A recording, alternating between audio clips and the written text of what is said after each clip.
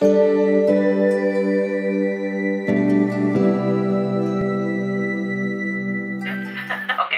what is PsycheNautics?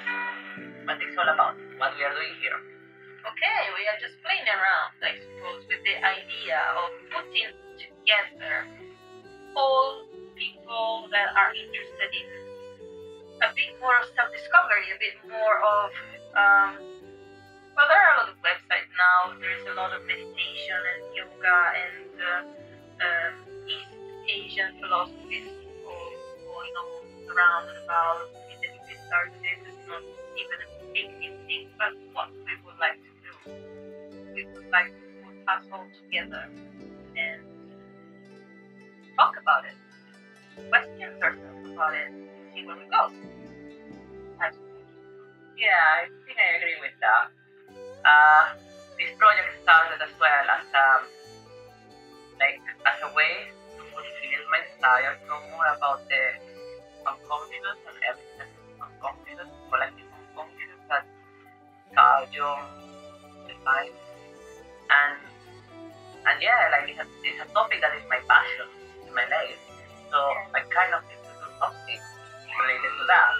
And just check it on internet. It's true that there is a lot of websites, but I don't find a proper website that is all about tu madre. ¿Vale? Tu madre. Así te lo digo.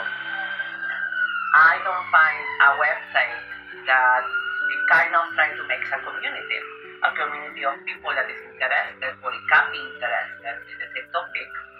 And well, there are maybe, but they are all a bit just with one direction, you know? It's not really just open communication about it. There is always so much taboo. Either somebody is too much into it and then they're a freak, or they are not enough into it so they don't understand what's going on. Like, there's a lot of misinformation about it.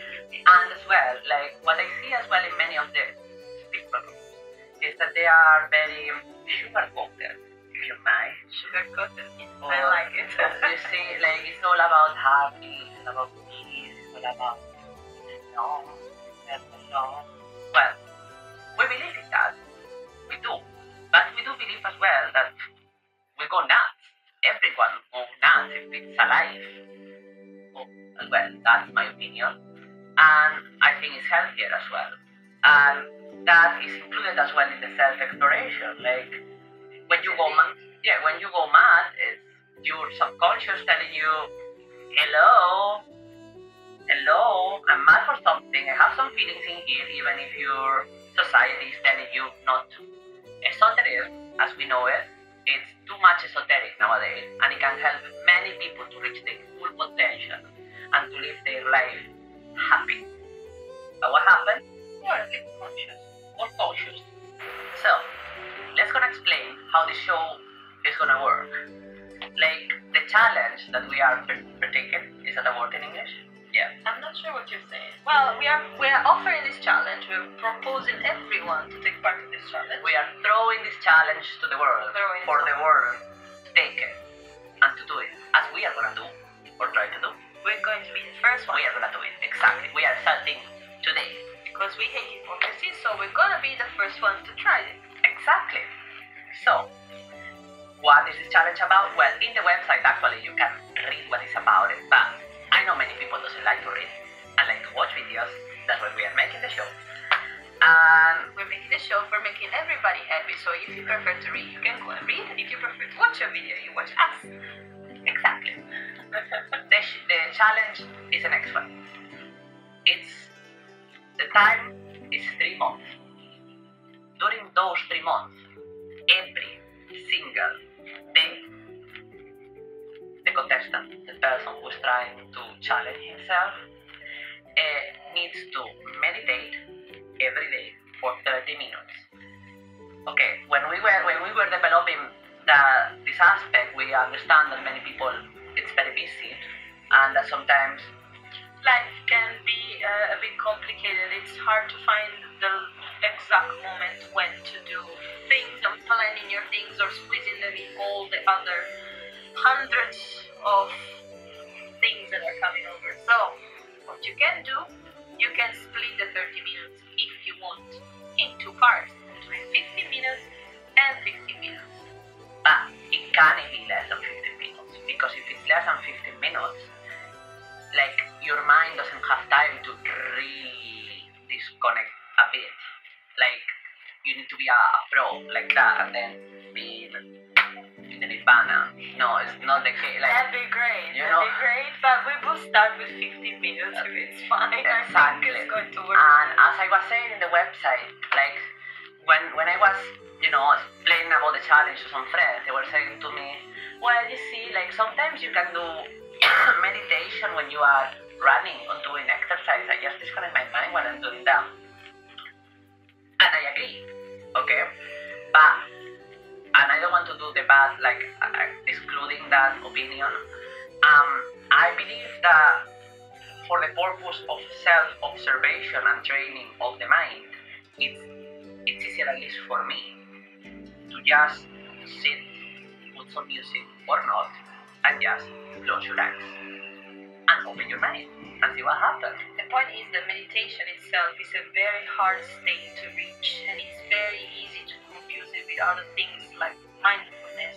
You can do mindful walk, you can do mindful walking, you can do mindful cooking, mindful dancing, mindful singing, many other versions of it.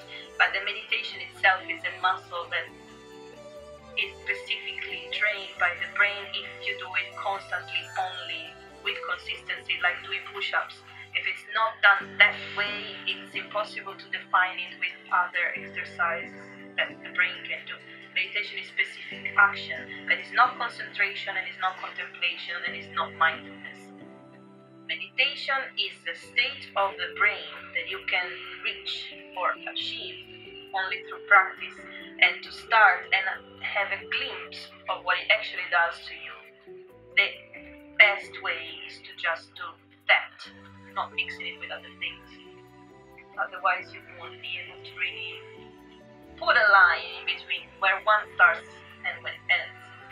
Second part of the challenge. Okay, this part of the challenge can seem a bit confusing, but we are going to try to explain it with words now. Okay, the next part is what they call conscious observation of the world.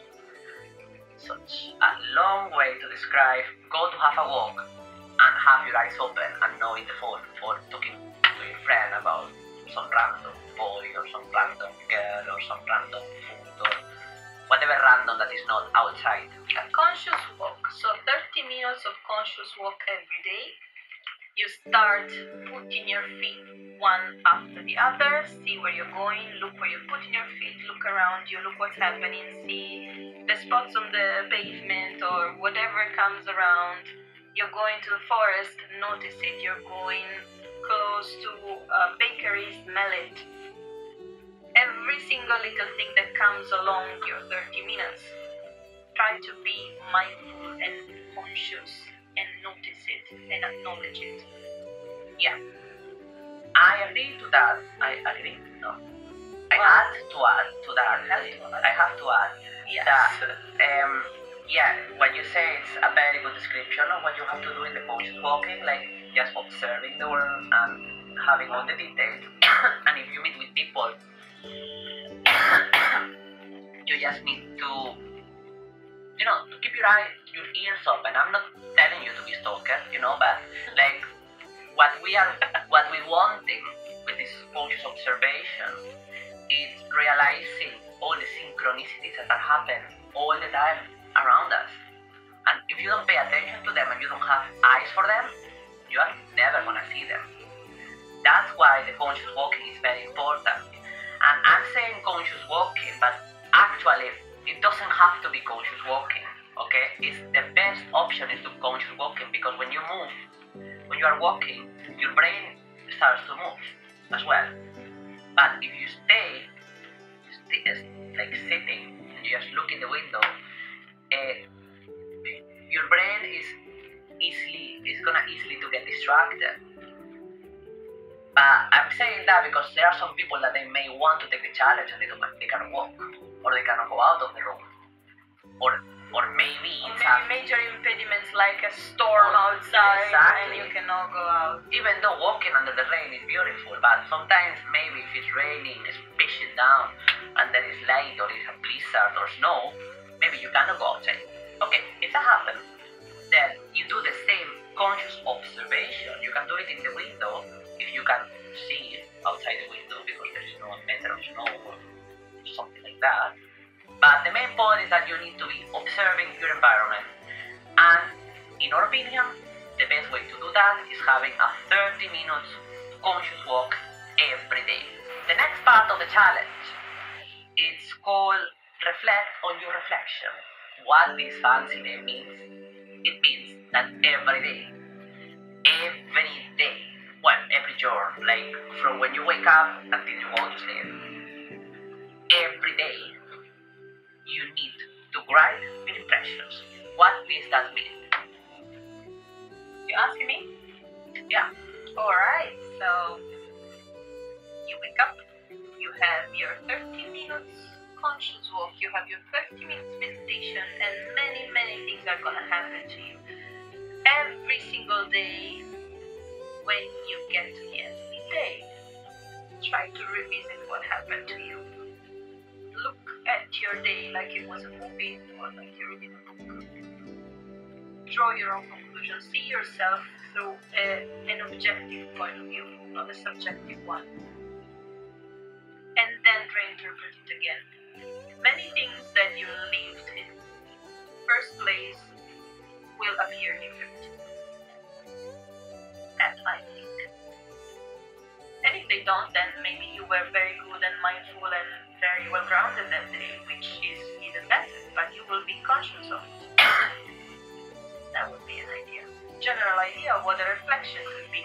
Reflect on the image that you gave out to the world and also what the world looked like because you were how you were. Sorry. No, it's fine. It's good. Many people say that whatever we see in the world is a reflection of our own soul, the way we see it, the way we project it outside. So when you get to the end of the day, try to see how you projected the world out of you. Try to see if you could have done it differently, or if it's okay the way you did it, or if you missed something. Anything can come up. That's my idea of what a reflection or reflections could be. So basically a diary. Yeah, it's a diary, a journal of every day. But the point here, like sometimes people don't think what they can write about. I don't know why. Like many people doesn't want to just think about the effects. It's not exactly that. It's not about like, okay, so I'll make some wishes. I wish I had done this. I wish I had done that. No, that's not what we have in mind. Because we are doing 30 minutes meditation and 30 minutes conscious observation for walking. I feel, or at least that's how I'm gonna take it, for making a bit scientific, to as well in the reflections, the writing. You basically, I'm gonna focus on how the meditation went and how the conscious walking went, and then I'm gonna add some reflections about the day. Reflections. That's the whole point of the game, of course. And as We're well. trying to kill ourselves here, but it's nice. Anyway. But not so hard.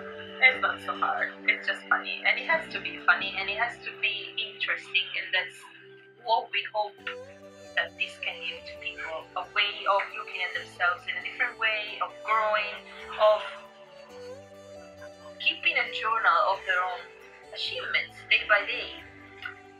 And by that, like, as we are taking the challenge Ourselves, yes, of course. we are gonna publish every single day.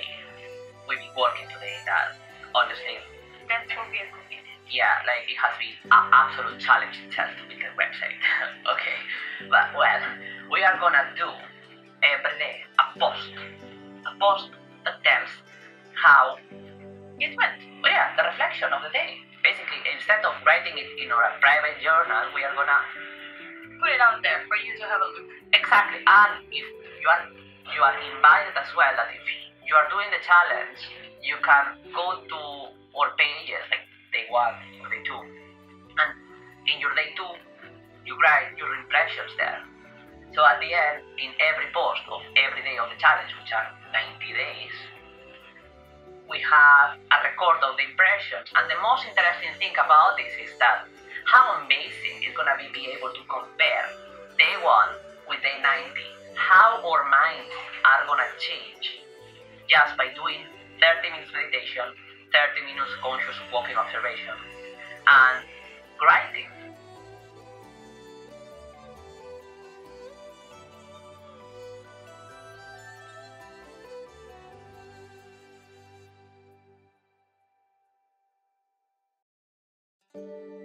So, what we are defining today, we are defining Psyche.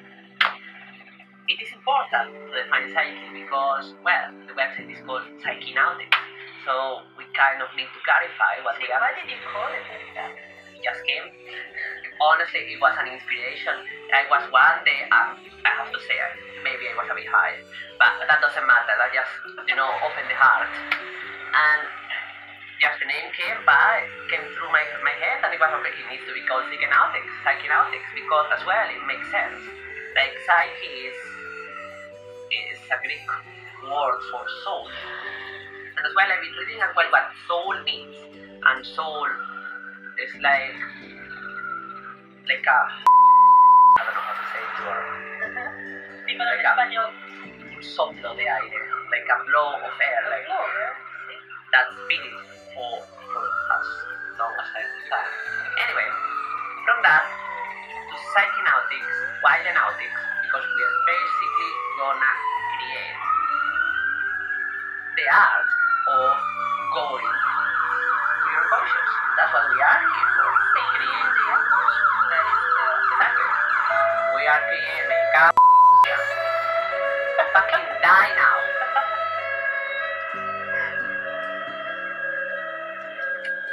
Yeah. We are Your psyche is like in center. exactly.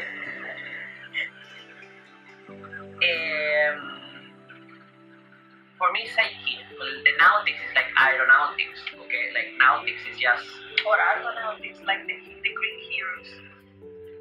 It's about, again, a bit of adventure spirit to go into these definitions and try to discover them and discover what they are for you. Psyche for me means soul. What I understand as soul.